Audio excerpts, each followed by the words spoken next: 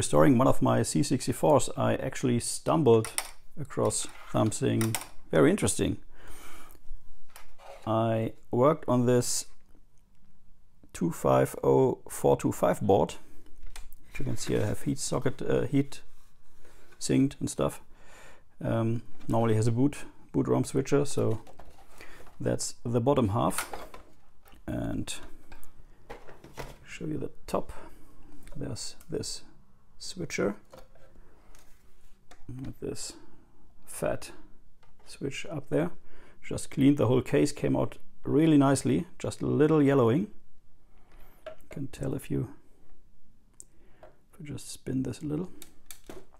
But the interesting thing about this machine is actually the keyboard, which says TKR 6012-2C.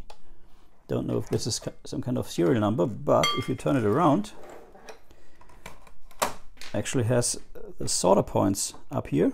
And what is very, very, very different to all other keyboards I've seen is that, well, they're double shot. That's not so unusual, but the springs are actually inside the key, or the key switch rather.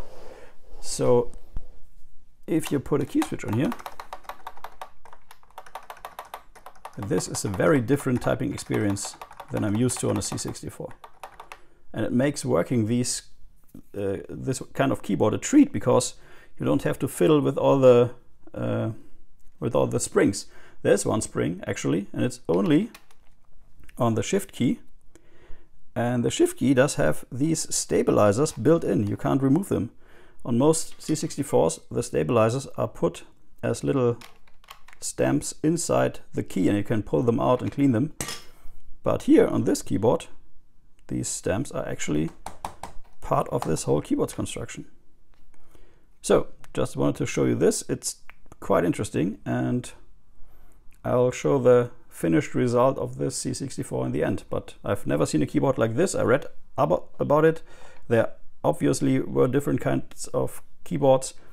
This one has a very short travel in the key, and I very much like this.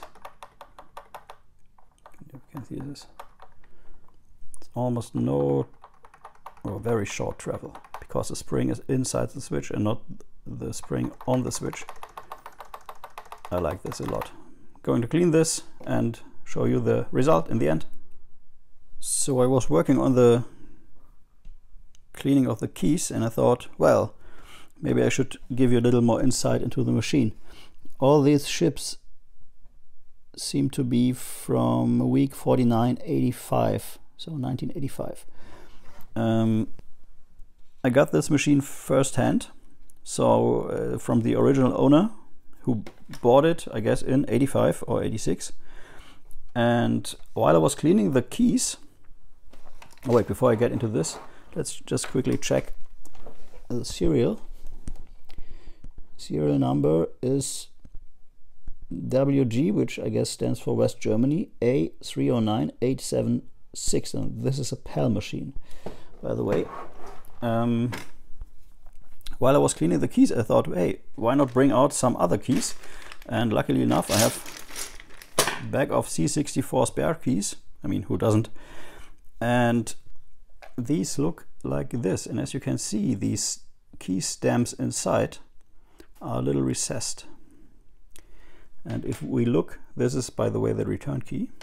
And if we look at the return key from this keyboard, you can see, first of all, there's only one stem instead of three, and this stem is not recessed. So this pretty much explains why there's so little travel in the key. Same here. This is from this keyboard. This is the shift key, which has the same size as this control key, and as you can see, only has one stem instead of two. So this means that also the plastic cover, which is holding all the keys, this one, must be a little different, because if you put this key on this the key would be a little shifted to the side. So this whole black construction must be different too. Yeah, as you can see, the keys are still, no, it's the wrong key. The text on this keys still yellow, but since I guess this is a very rare keyboard, I'm not going to retrobrite this. Doesn't bother me too much. It's a used machine and has little patina, so I'm fine with that. They're cleaned. I will put them back in and then I will show you the final result. And this is the finished product.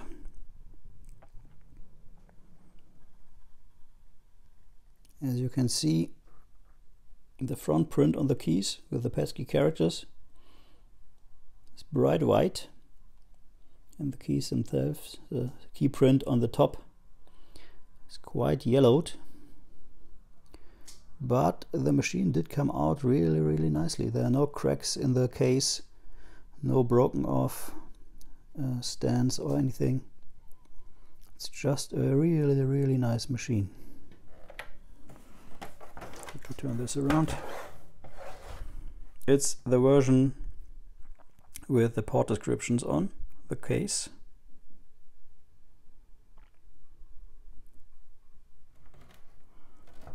And we have this huge dial to select the ROM. There are actually two ROMs inside here right now. One is the IEEC ROM. I guess this was used to use the Commodore PET double floppy on a C64 with a special interface. And this is a BIOS ROM for this, and there's also the original C64 BIOS ROM. So just a short video about those keys, and let me put the microphone close to the keyboard.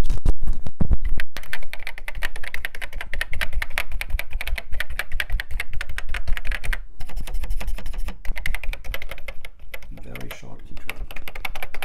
Yeah, that was an interesting find. Got this in my collection for about 2 years.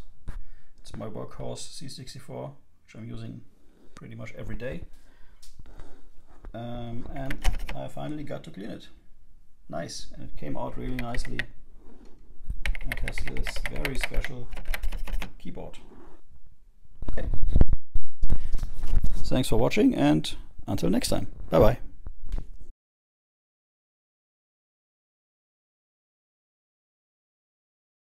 So please like and subscribe if you are new to the channel, and until next time. Bye bye.